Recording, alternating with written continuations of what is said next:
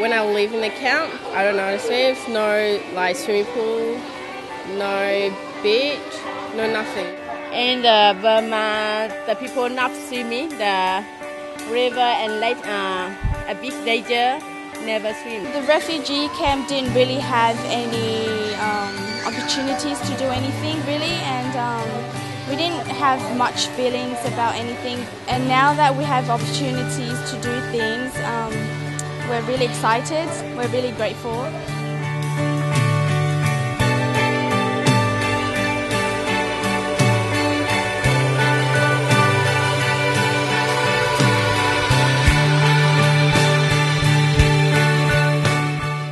The Karen program, multicultural one, had started off about 4 or 5 years ago in conjunction with various funding bodies along with Lifesaving Victoria to prevent drownings. When I meet the young Karen kids, I say to them, well, it is a good opportunity for you guys to come and learn how to swim, because when you live in the camp you don't have a chance, and you don't even have a swimming pool.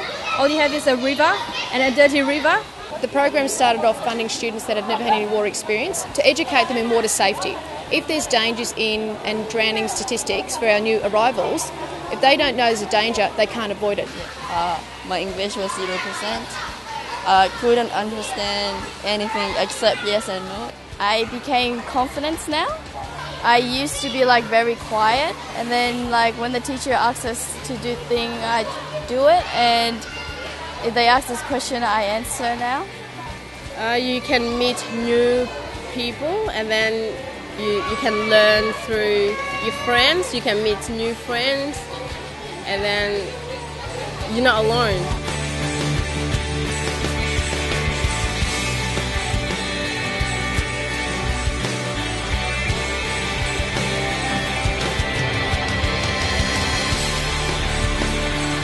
There are young girls and boys here today who have taken that step further. They've seen it as a pathway to competitive swim teams or to a local life-saving club, and then thinking a little bit more, well, wow, what else can I do with it? I might become a pool lifeguard, or I might become a swim teacher.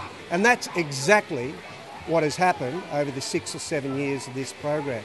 I think me swimming in the Korean community, it's a great example for the younger girls or boys, because it might persuade them like to swim.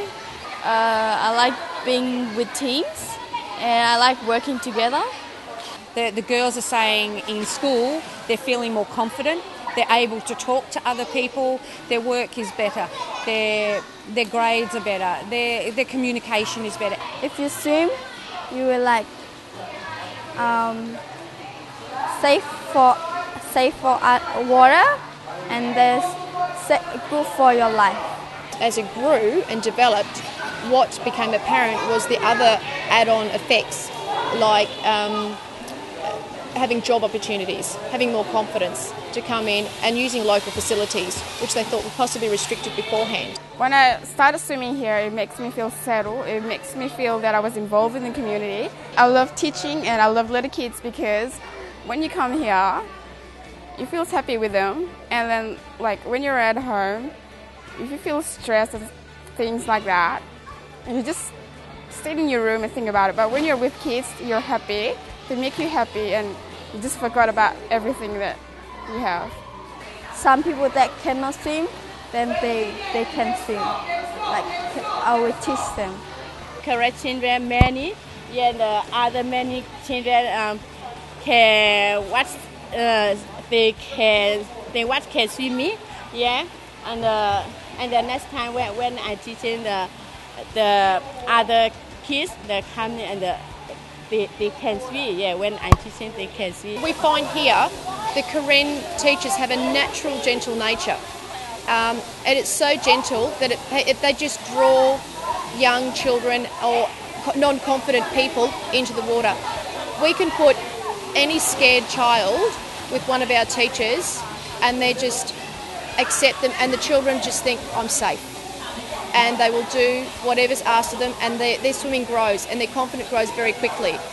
And that it's something you can't teach.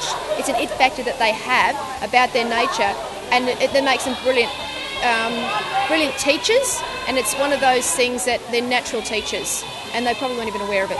It's also a two-way street. It's not only the fact that the kids are getting something out of it. I would say the other kid who's from another culture is getting something out of it as well. The swim teachers are learning more about another culture.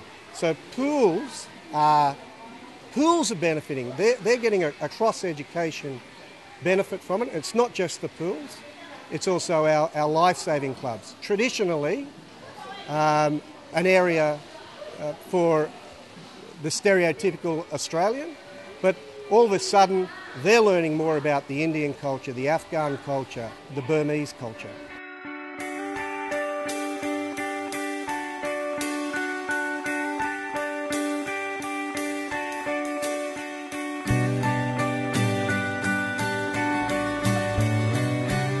I feel really proud of myself.